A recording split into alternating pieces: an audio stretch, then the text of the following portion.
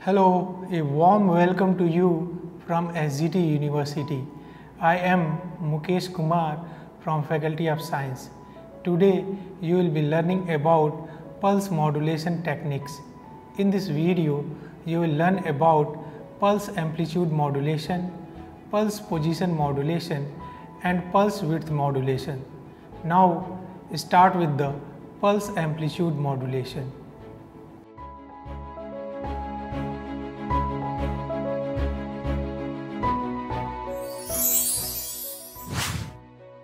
Pulse modulation is a type of modulation in which the signal is transmitted in the form of pulses. It can be used to transmit analog information. In pulse modulation, continuous signals are sampled at regular intervals. Pulse modulation can be classified into two major types. First, analog. Its indication of sample amplitude is infinitely variable. Digital. It indicates sample amplitude at the nearest predetermined level. A block diagram showing the basic classification of pulse modulation techniques is given. Analog modulations are of three types: pulse amplitude modulation, pulse width modulation and pulse position modulation. Digital modulations are of two types: pulse code modulation and delta modulation. Pulse amplitude modulation. In pulse amplitude modulation technique, the amplitude of the pulse carrier varies, which is proportional to the instantaneous amplitude of the message signal. The pulse amplitude modulated signal will follow the amplitude of the original signal as the signal traces out the path of the whole wave. In natural pulse amplitude modulation, a signal sampled at Nyquist rate can be reconstructed by passing it through an efficient low-pass filter with exact cutoff frequency. Following diagram explain the pulse amplitude modulation. Though the pulse amplitude modulated signal is passed through a low pass filter, it cannot recover the signal without distortion. Hence, to avoid this noise, use flat top sampling. The flat top pulse amplitude modulated signal is shown in the following figure. Flat top sampling is the process in which the sampled signal can be represented in pulses for which the amplitude of the signal cannot be changed with respect to analog signal to be sampled. The tops of amplitude remain flat. This process simplifies the circuit design. Advantages of pulse amplitude modulation. Both modulation and demodulation are simple. Easy construction of transmitter and receiver circuits. Disadvantages of pulse amplitude modulation.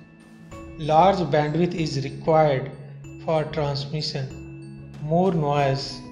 Here the amplitude is varying, therefore the power required will be more. Applications of pulse amplitude modulation. It's mainly used in internet communication. Many microcontrollers use this technique in order to generate control signals. It is used in photobiology. It acts as an electronic driver for LED circuits. Now let us discuss pulse width modulation technique. Pulse width modulation, also called as pulse duration modulation or pulse time modulation technique, in which the width or the duration or the time of pulse carrier varies, which is proportional to the instantaneous amplitude of the message signal. Width of the pulse varies in this method, but the amplitude of the signal remains constant.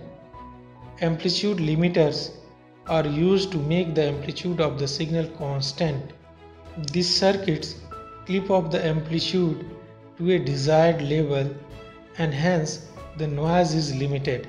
Following figure explains the types of pulse width modulation.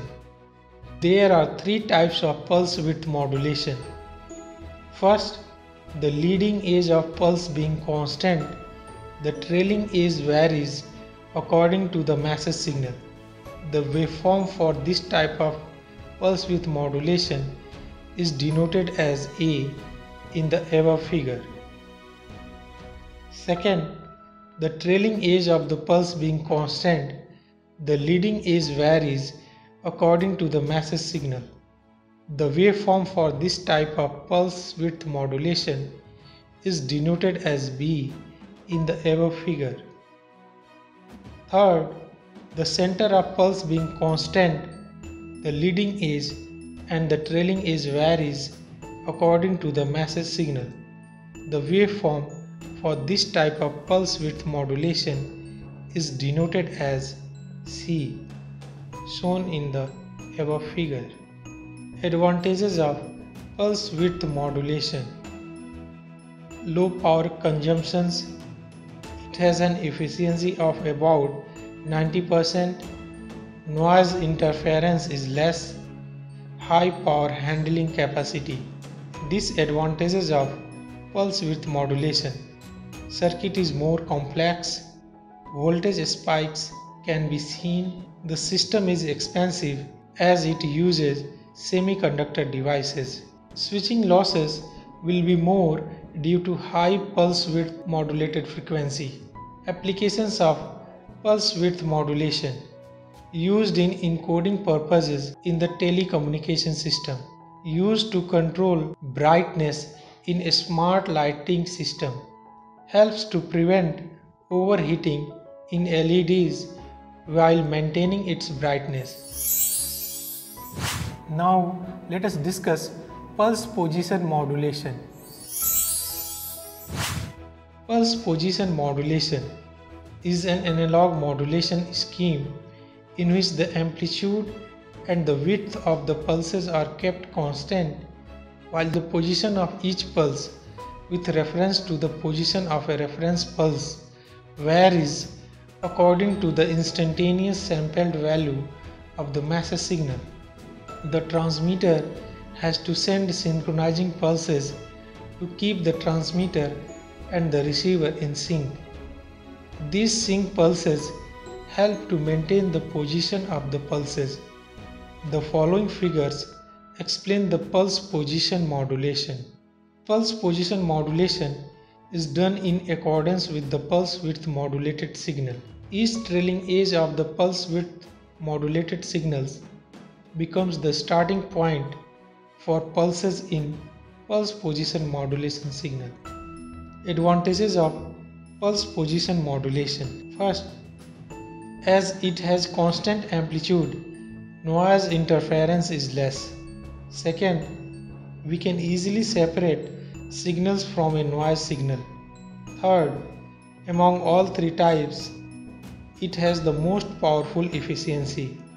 Fourth, it requires less power when compared to pulse amplitude modulation. Disadvantages of pulse position modulation: first, the system is highly complex. Second, the system requires more bandwidth. Applications of pulse position modulation: first, it is used in the air traffic control system and telecommunication systems.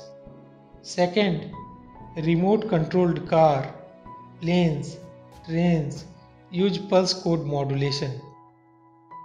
And third, it is used to compress data and hence it is used for storage. So today we covered pulse modulation techniques, and next time we meet we will be exploring digital modulation technique. Keep learning, keep growing. See you next time.